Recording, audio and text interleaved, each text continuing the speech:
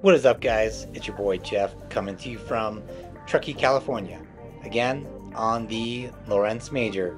And today, out here with one of my friends on a Super 73 e-bike. Didn't really think I could keep up with him, but I was sure darn gonna give it a try.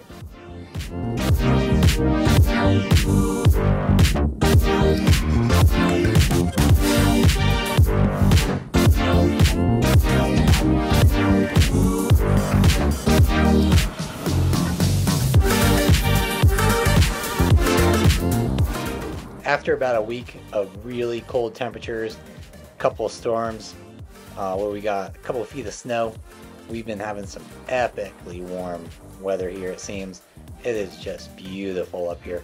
A little bit of remaining snow on the trail here, but not really too much of a problem for the Lorentz Major. I was watching some of their marketing videos where they're riding through puddles and stuff, so I figured some wet trails, snow, shouldn't really be any problem.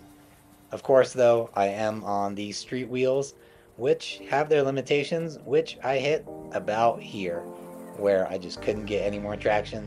Looked like the trail was getting too steep and just constant snow, so we decided, let's turn it back around. We'll find a new trail.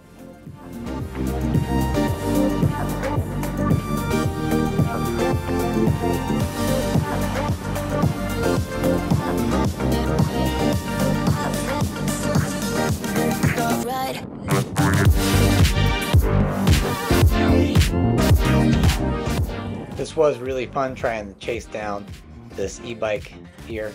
I did tighten up the trucks on the Lorentz Major 2.5 turns on the front, and then I went 3 turns tightening the back, and that seemed to really stabilize the whole board. Yesterday when I was out, I did hit some speed wobbles, and it really did freak me out. I was going about 30 miles an hour, and I really do not want to fall. I haven't been wearing my protective gear as much, just feeling a little more confident and not really going too crazy. These boards can really roll over a lot, so I wasn't too worried. Just really wear my helmet, and then, you know, if you do fall, tuck and roll, I guess. But definitely do not want to have any speed wobbles. It just ruins your confidence. So I think that tightening factor, still running the white bushings, which comes stock on it, and it really handled much better. It's still not like a sharp carver, but you know, I'll take the stability. Right here, a little bit more snow, feeling more confident, and then just kind of trying to get a couple of turns in, and then I just tried to carve a little bit too hard right here, and then just had to step right off, just kicking that back out. Figured, but you know, it's on the snow, so it's not really that big of a deal. I bet you if you had like snow tires, you'd put like running start go. I hadn't thought about that. At first I was really nervous about being on the snow and actually sliding out and falling, but after that I was pretty confident going over the snow. Really no big deal, even like not worried about wrecking the board or anything. These street wheels actually did really well over it. So here we are, just out on the street. We're kind of heading over to this legacy trail here, which goes out to Glenshire, the cheap area of Tahoe, you could say, where all the locals actually live, and we call it the bedroom of Tahoe.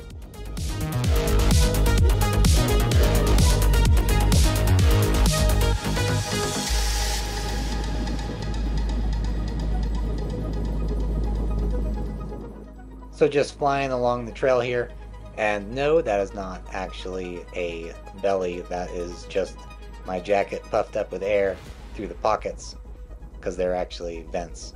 Anyways, I do have like 5 layers on right now, overly dressed. Check out this trail. Usually this is actually really icy, but we got lucky. It was just snow, which actually gave a lot of traction here. We were going pretty quick over this, and then once we hit this sections in the sun, it was just pure bliss. Super smooth on this trail, heading out, having a good time. We're hitting like 30 miles an hour on average. This little bridge is just going over the Truckee River. Great little spot. and then heading up into Glenshire. These are some great turns. The trucks were a bit tighter, but I was able to still like really lean them over. You gotta use some English with these trucks and this board to really get it to carve. You know, if you sacrifice stiff trucks, then you lose all your stability, it seems.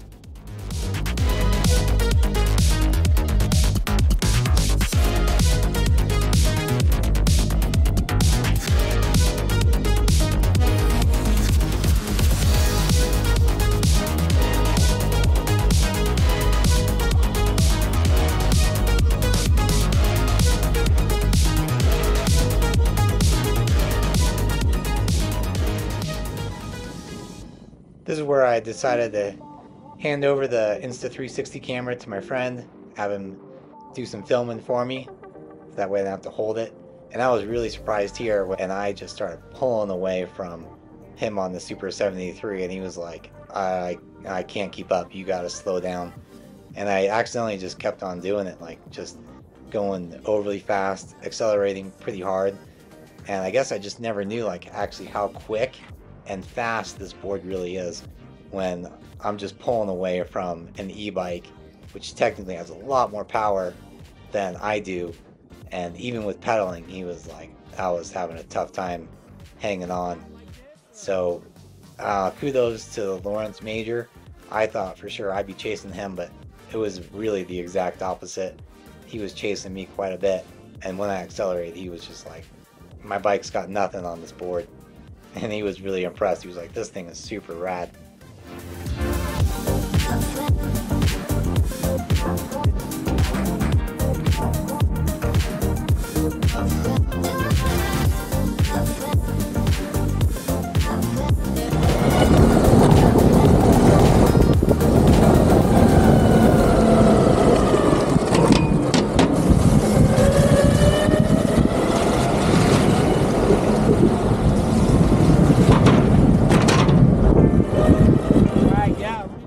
As it seems, I never get to actually ride without a camera in my hands now, so just not having anything like in my physical hands or whatever felt really good.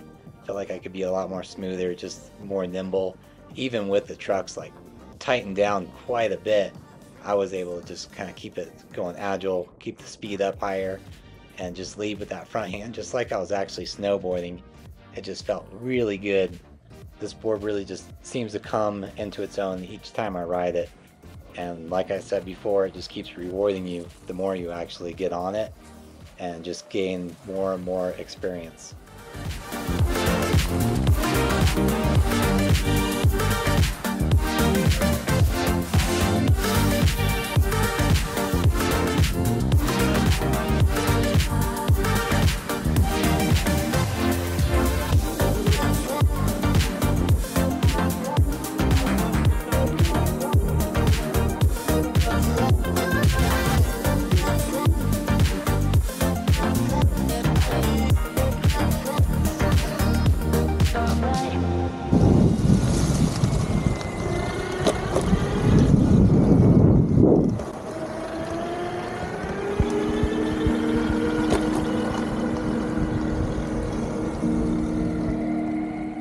So at this point, we had ridden about 18 miles. We just got back into Truckee, and we still had about 60% in each of our battery packs. So we decided to keep on going around the back side of Truckee here. This is just some houses right above the whole town. It's kind of got a nice little view. Not sure if you can really see it actually with the 360 camera, but there it is just off to the right hand side. Super cool down there. Just cruising through these houses. Right there was a homeless guy, and he literally was just in flip-flops and board shorts. Ridiculous. And he was like yelling at me something, but couldn't really understand what he was actually saying. So I decided just to hightail it out of the town and then back onto the snow. This was a little bit of an uphill, so there was no way I was actually going to be able to ride that. So I just had to kick the board and use some of the throttle to kind of keep it going. I'm too lazy to actually carry it, so that's what I did. Just kick it along and let it propel itself. So I did try to get a little bit of running start here, to no avail. I mean, if I actually had off-road tires, this would be no problem. My friend actually trying to give me a little bump with his e-bike right into the bash guard. I don't really think that actually helped. I think that probably caused more of an issue. But it's all good. Back on the path. It's nice and somewhat dry. Cruising all the way back. Starting to feel real comfortable now on the board at faster speeds, and just really getting that stability down. Over the snow again, really no problem. That even has a good kick up to that bridge section, so that's not the smoothest at all. And then back to the car.